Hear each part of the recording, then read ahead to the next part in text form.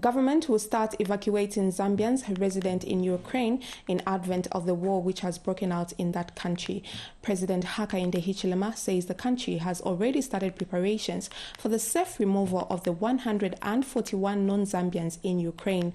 The president has said this through Foreign Affairs Minister Stanley Kakubo.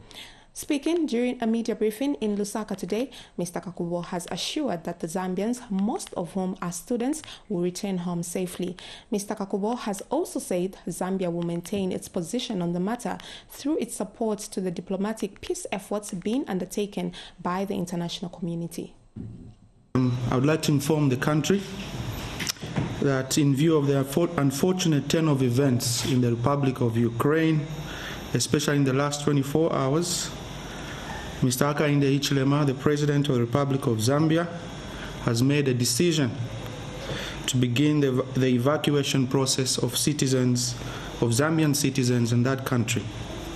As you may be aware, government had earlier indicated that we would continue to monitor the situation in Ukraine very closely, and that the Zambian embassy in Moscow has been in constant touch with our nationals regarding this issue as it unfolds.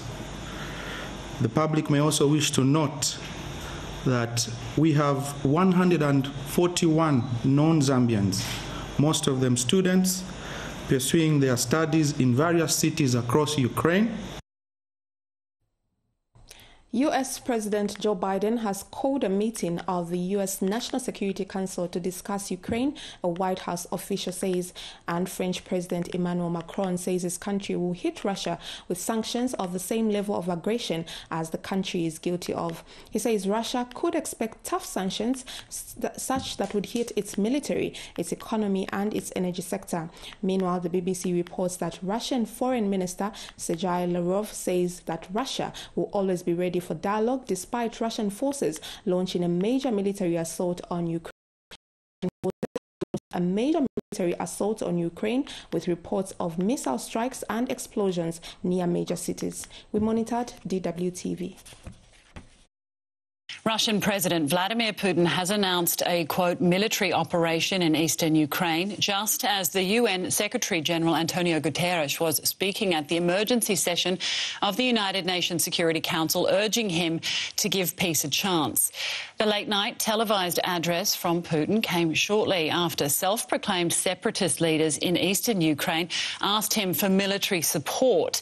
It's the latest culmination in a series of escalations that began on Monday, when Putin recognised the independence of two regions in eastern Ukraine, including territory controlled by Kiev.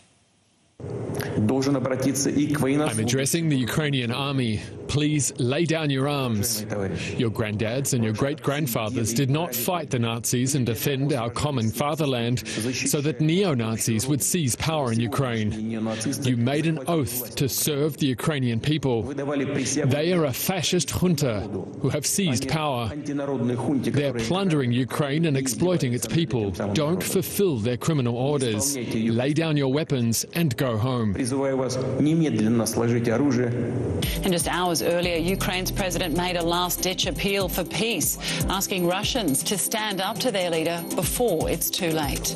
Remember to hit the like button, place a comment and subscribe. Thank you.